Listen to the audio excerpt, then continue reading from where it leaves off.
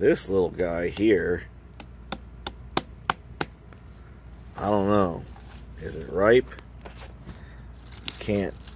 You're supposed to be able to tell by looking at the bottom. But this doesn't even have a field spot. It doesn't have a white spot that turns yellow. It's just green the whole way around. But then look at that bruiser. Holy smokes. That's a big watermelon there.